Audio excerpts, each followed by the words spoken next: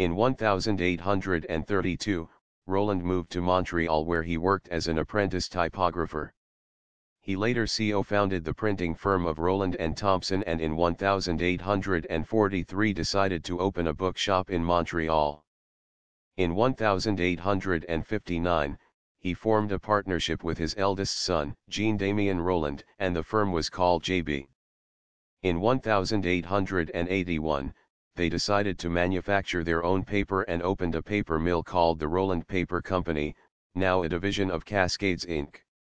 In 1861, he was elected to the Montreal City Council for the East Ward and served until 1867.